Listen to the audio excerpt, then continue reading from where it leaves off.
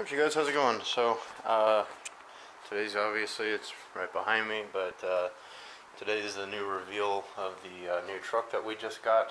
Since the Lincoln is now paid off, has been for a little over a month now. It's a good feeling, knowing that, and sorry, this thing is disgusting, and it's disgusting in here. I just got done doing a lot of work on the truck, but soon this will then have a car cover on it once I order it. It's just really expensive, so I think Covercraft wants like $550 for it, but just given the length of the vehicle. So but it's an indoor car cover. I think that's also part of the reason why it's so expensive. But yeah, she's paid off, and yeah, here's the new truck. So let's go ahead and start it up, and then I'll show it off to you guys.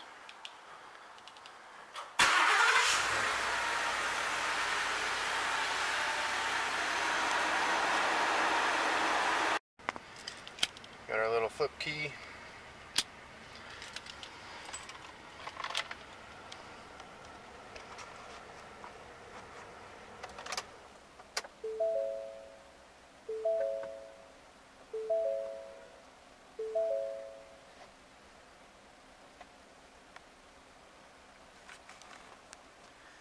Yeah, so let's get some good shots of this thing and cue the music.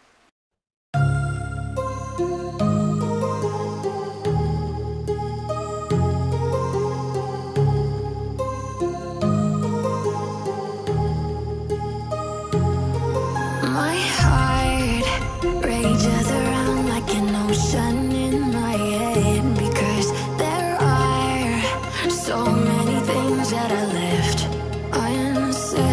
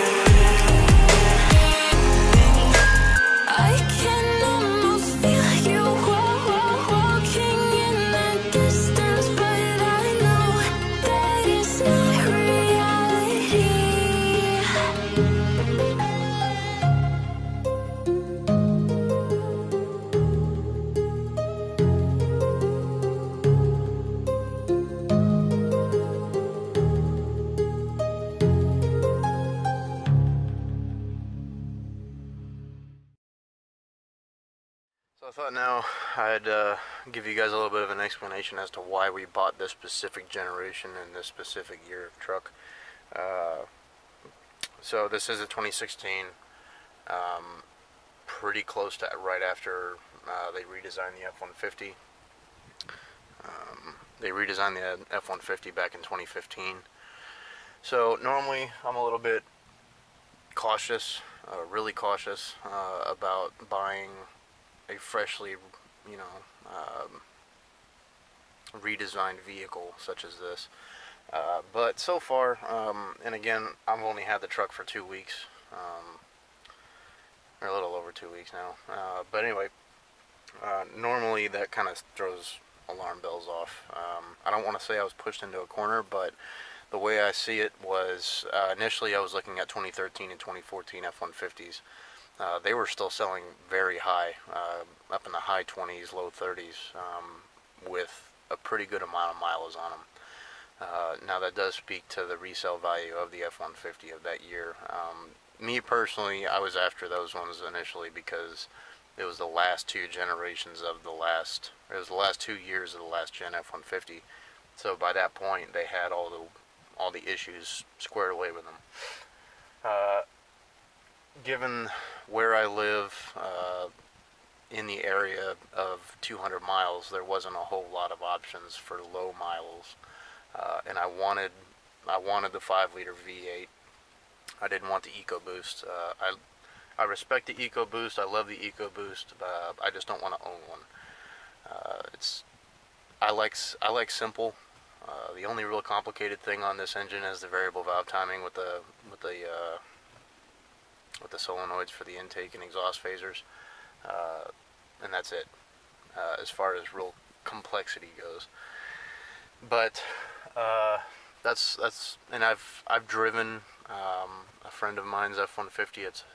He has a 2013, and I drove that from Southern California out to Fort Worth, Texas, and back with the same engine, and I loved it. It got great power. It got great fuel economy for what it was, and it had amazing power, good towing ability, everything else. So I had first-hand experience with that engine on an almost 3,000-mile road trip, and I loved it. So I knew I wanted that engine, but again, the options were kind of limited. So that's when I started doing my research. I know I didn't want a 15 because, again, now you're really taking a risk of a freshly redesigned truck. And the 2016 was the last year that they offered the six-speed automatic transmission, because in 2017 that's when they switched to that GM and Ford partnership 10-speed automatic, which is having a little bit of issues as far as now. It seems like they might be working the issues out, but again, it's the first year of a brand new transmission that's really kind of unproven, whereas this transmission has been in service for years.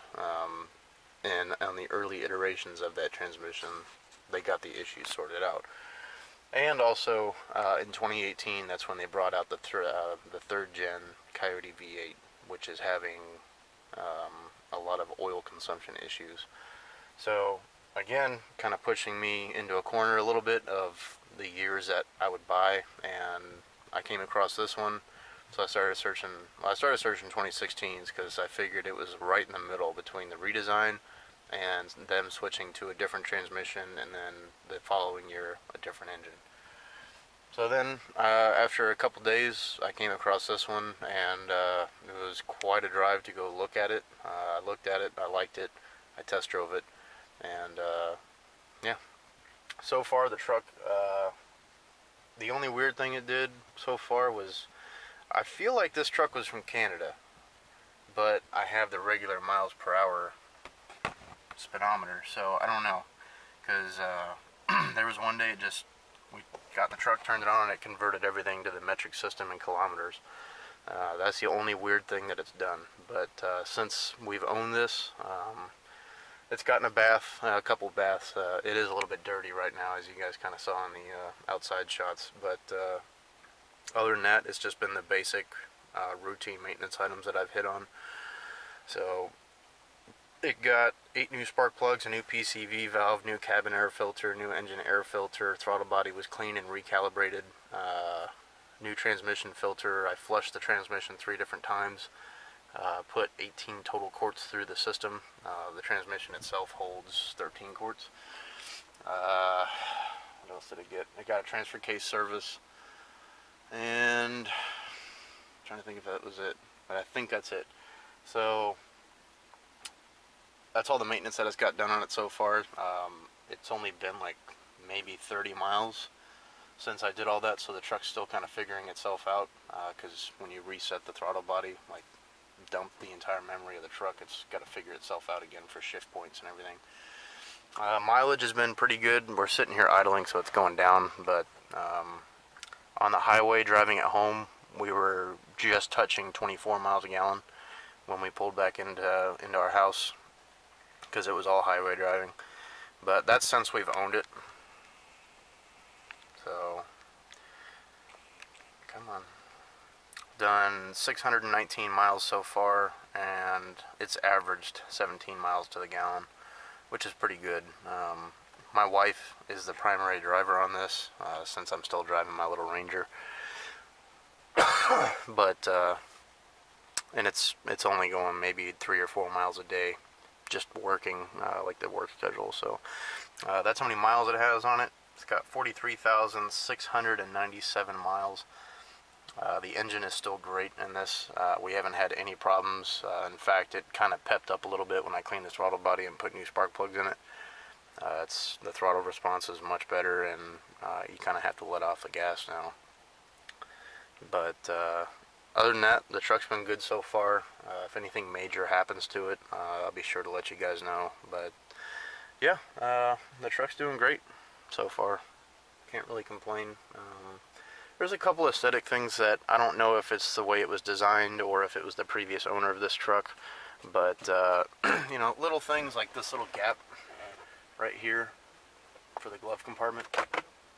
So I've tried messing around with this after I replaced the cabin air filter, this little shelf, but yeah, I don't know if this is just bowed out, or again, if it was just if that's just the way it's designed with that massive gap. So the infamous little hump that people talk about, it's something my wife didn't even notice until I pointed something out to her, and it's pretty freaking hard to see it in person. Like, you have to look for it, and I don't think it's anything of the dash actually warping. Sorry. I don't think it's anything of the dash actually warping or anything. I think it's just the way that it's constructed with the HVAC system right underneath that. So I don't really see what the huge deal's about. I mean, the dash has a bunch of curves on it already, so I don't really see the issue with it. And again, like, you have to look, in my opinion, to actually find it. So was it an expensive truck when it was new? I'm sure it was. But at the same time, like, I don't see the point in nitpicking something over that. I mean, this is an F-150. I'm not buying a Bentley or an Aston Martin or something. So a little thing here and there, I'm not really going to complain too much about. So yeah, other than that though, the truck is pretty damn good. I enjoy it. So there's a couple little areas on the truck where there's, I don't want to say damage, but you can tell it's been used before. There's an aftermarket Rhino liner in here, and it's kind of scraped through, and you can see the bare metal for the aluminum on the bed on the tailgate. But again, I'm not really terribly worried about that. And then there's a small dent up on top of the roof. But other than that, the truck is clean, as you guys saw on the outside shots. So this does have the Pro Trailer Backup Assist. I have not set it up because I don't own a trailer yet. It does not have the trailer brake controller though, and the four-wheel drive system does work. And I really like this truck because it does not have the locking rear diff. Because again, that's one less thing that I have to worry about braking. I like simple. So and it does have the standard 110 up there, and it has another one in the back for the rear passengers as well back there, and it charges fast. I think it was a half hour maybe, and I went from 4% up to 84%. So granted, that charge didn't last, but it's neither here nor there. So that's really all I can honestly talk about the truck. So, doesn't have navigation. We just have our little Garmin that we put in here. That was not a deal breaker for us. Would have been nice to have navigation built in. Yeah, sure, but you know, we have our Garmin. So, audio system's pretty good. I just updated the Sync 3 software in here, and we haven't had any issues with it. But yeah, it's also back here. You have the 60/40 rear split.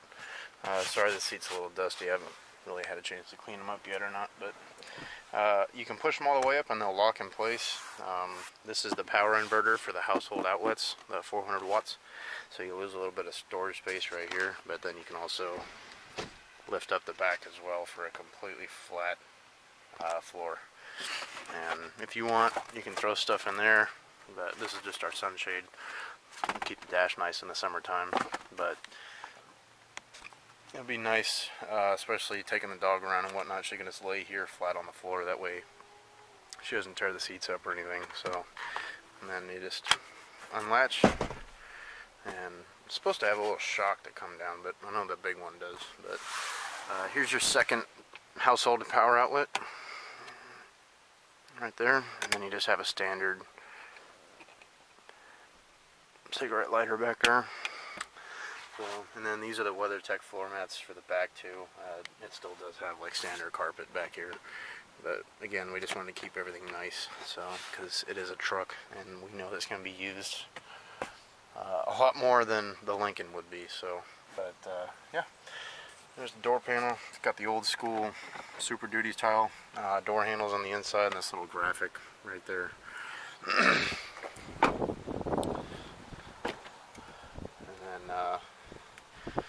Yeah, same story up front. Got your little graphic here.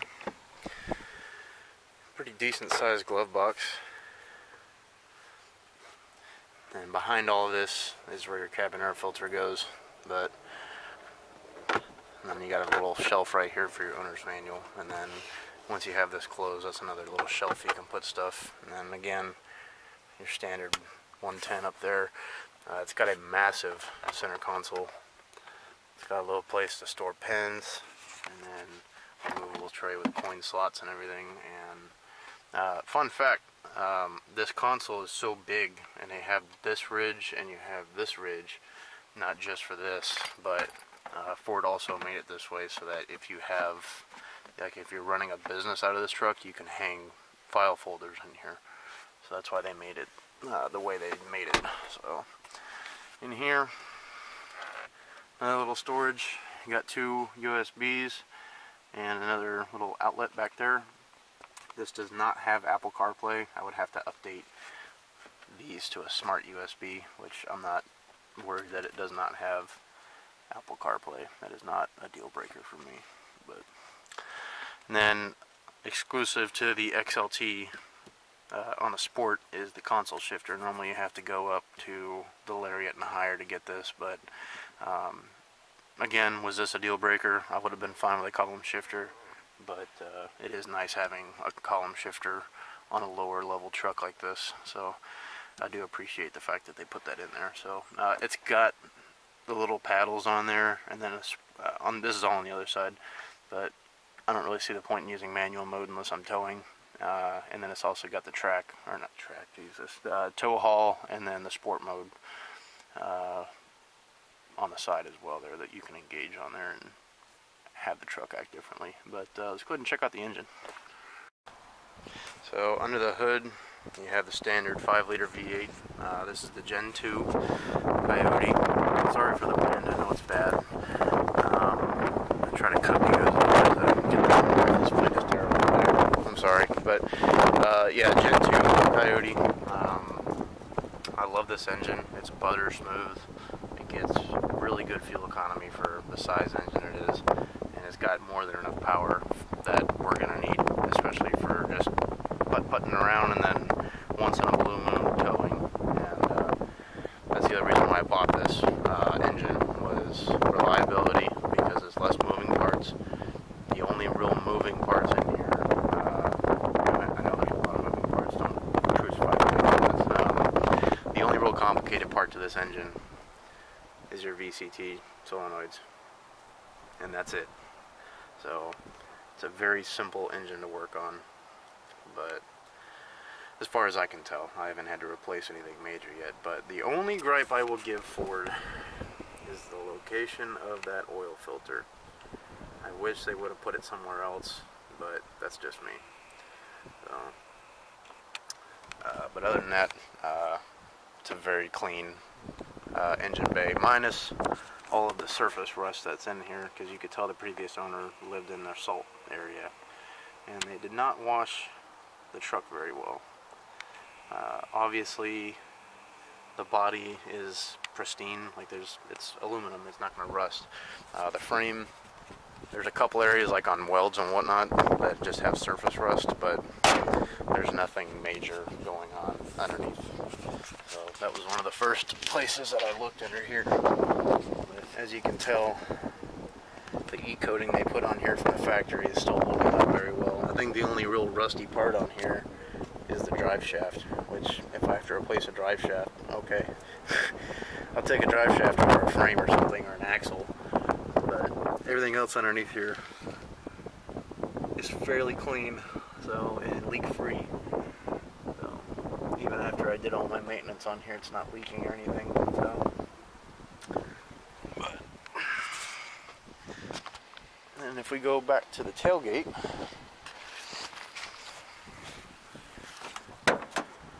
this does not have the easy open tailgate like the Assist.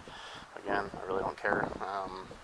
But it's also got the cargo bed lighting. It's right outside, so you're not going to see it. But it does have a nice little tailgate step in here with your little handle.